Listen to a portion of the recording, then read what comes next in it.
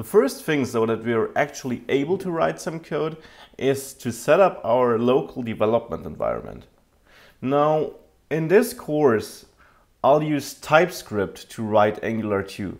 Now, before you're running away scared what TypeScript is, I just want to explain to you, TypeScript is additional layer to JavaScript, which compiles down to plain old JavaScript in the end, which was chosen by the Angular 2 team as their core language to build Angular 2 on, as it offers some features plain JavaScript doesn't offer as of now. That includes classes, which kind of were added, but it also includes a modular approach, decorators, some very nice things which really help us in developing Angular 2 apps, and which were the reasons why the Angular 2 team picked TypeScript, and which is the reason why we will follow their path and also use TypeScript. Now, setting it up is real easy.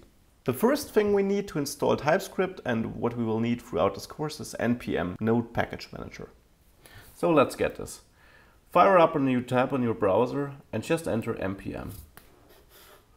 And the very first result is the one you're looking for. Then you want to scroll down to installing npm, and then just pick whatever operating system you're on and so on. Just pick your right installer. Now, once npm is installed, just enter TypeScript into your browser, get to the very first result, click on Get TypeScript Now, and just follow this instruction here and enter npm install -g TypeScript, which will install it globally on your computer, which is perfectly fine because we will need it for all our Angular applications. So once you've done this, you're almost ready to go.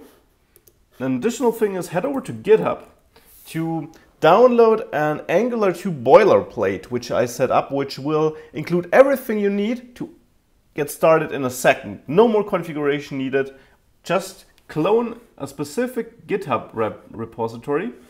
And specifically, I want you to head over to github.com, mschwarzmuller, which is my name, and then /Angular 2 beta boilerplate.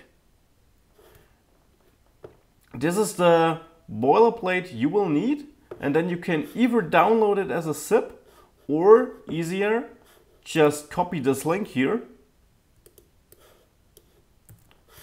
fire up a new terminal window, and now let's create our project folder.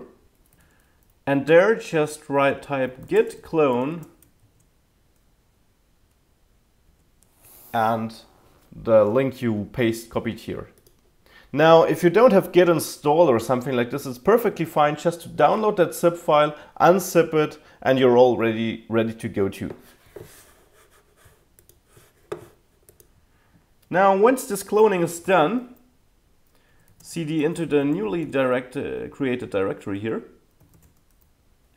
And then we need to execute the command mp install, which will now install all the packages and dependencies required by Angular 2.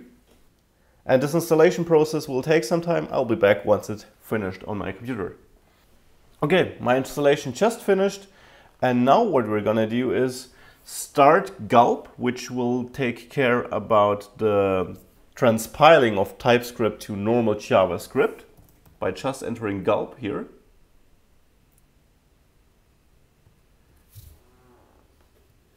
And then we will need a new terminal window in the same directory. And inside this directory, we need to enter npm start, which will run a live server. You can see here. And as you can see, when it writes hello world on your screen in the browser here, everything is working fine and your Angular 2 app is working. Now, in the next video, we will change what we see here and write our very first own component.